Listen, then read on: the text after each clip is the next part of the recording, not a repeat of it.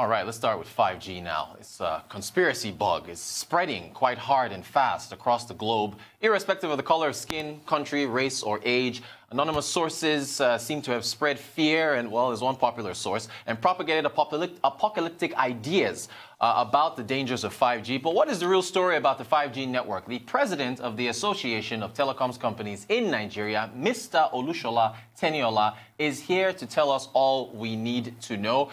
Good morning, sir, and welcome to the Global Business Report. So, Mr. Teniola, can you help us set the record straight? Because we got a tweet from a senator, Dino Melaye, which has been floating around over the weekend, and a number of responses talking about 5G being evil, possibly spreading the COVID19 disease. Can you help set the record straight? Is 5G evil? Does it cause the disease? You can help us out there. Good morning to you and your viewers, and to the listeners. Thank you for giving us this opportunity to clarify certain issues surrounding 5G and very topical trends that are making the rounds and have gone viral. The simple answer to your question is that 5G is not evil. 5G is another generation of other generations of technology that is worldwide renowned and has been deployed globally, where we have more than billions of devices that exceeds the population on this earth. We currently have more than 6.8 billion devices that depend on this technology, and 5G is just the next iteration. So yes, 5G is not evil. What I can tell you is that 5G does a lot of good, and also 4G in the case of Nigeria, because that's the country where the trend has been quite tremendous in terms of spreading fear. We only have 37% 4G deployment. The broadband plan, that's the national broadband plan that was launched by the president last year in Abuja, stated from 2020 to 2025 that we want to increase the deployment of 4G technology to every local government authority in Nigeria, which will represent 90% coverage by the end of 2025. And therefore translates to broadband penetration, that's people penetration, by 70% by 2025. So until we get there, 5G is an issue. Why? Because 5G isn't present in Nigeria as we speak.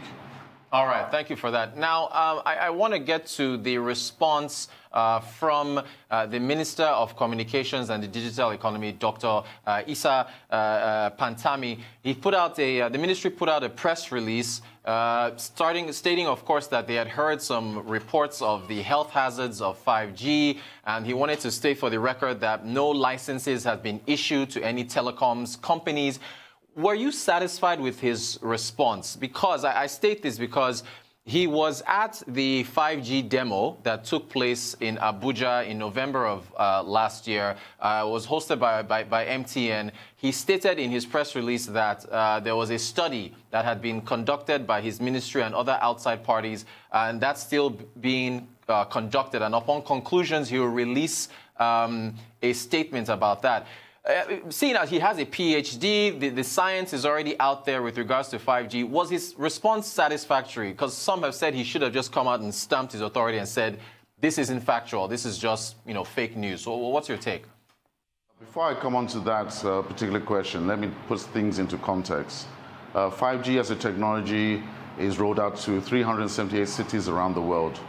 The first deployment, I believe, was in the second half of last year, 2019, just before certain events. And before then, there have been various studies around 1G, 2G, 3G, 4G, and now 5G, and other complementary technologies like Wi-Fi, WiMAX. These are technologies that demonstrate high speeds on radio frequencies. So the World Health Organization and other research bodies have not found any correlation in between health issues in human beings and these technologies that have been deployed. So 5G itself isn't a hazard to any health. The minister's statement was correct.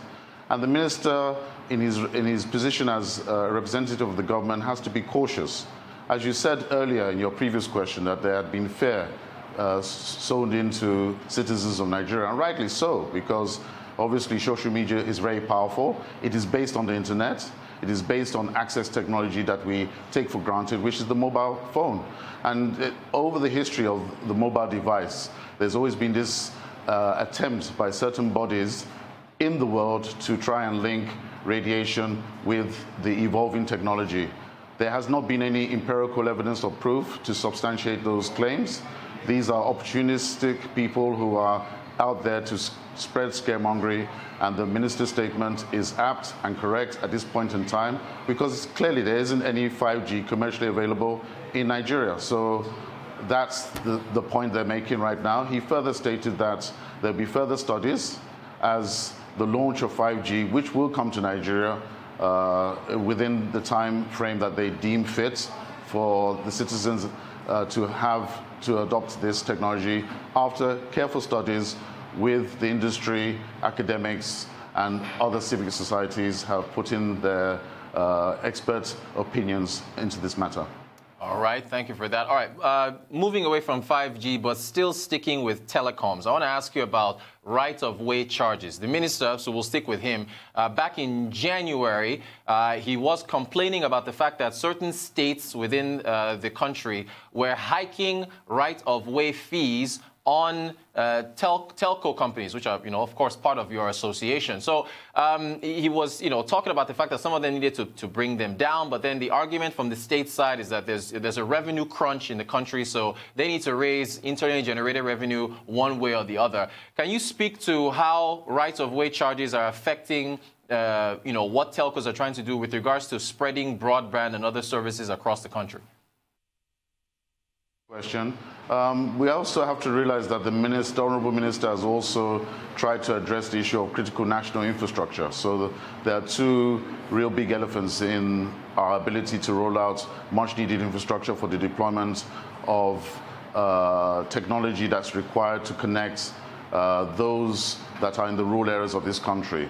Rights of ways is one form of obstacle or hurdle to achieving that. As you know, we have various thousands of kilometers of fiber across the country. We are yet to attain the goals that NCC would like to achieve, which is 120,000 kilometers of fiber by the end of 2025. And in order to do that, we have to ensure that the cost of rolling out is normalized. And what do I mean by that? Essentially, that investments are made and that taxes do not become impunitive to those investments.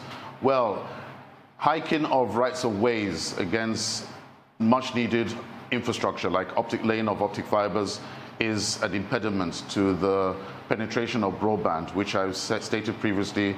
We are trying to attain a 70% broadband penetration by 2025 for what is currently just under 38%. So if we're not able to harmonize and normalize the fees paid, which if we go back to previous ministers who have run the commission and also, the institution, then we would understand that since 2012, we've tried to attempt to address this issue of having a nominal fee of 145 naira per linear meter. This is what is deemed to be reasonable, and if we are able to convince the state governments that this much needed infrastructure is important to the development of the country and to the future of the youth, then 145 naira is 145 naira per linear meter and nothing more. What we need to do is to still have continuous dialogue with the state governors, and the minister has done that, has kick-started that. In the Nigerian broadband plan of 2020 and to 2025, we have identified that that is one of the priority initiatives that we have to undertake to ensure that the reality of achieving broadband deployment to the 774 local government authorities is achieved by 2025.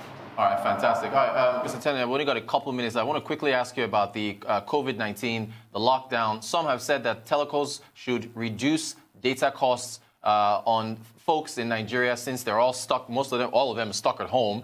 What's your take on that, if you can, in about a minute and a half?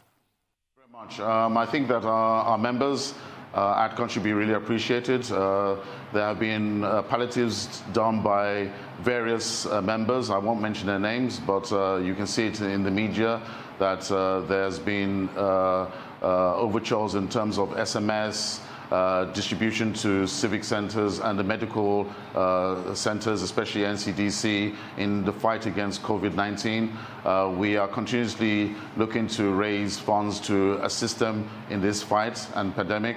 We also have to balance it against the infrastructure needs.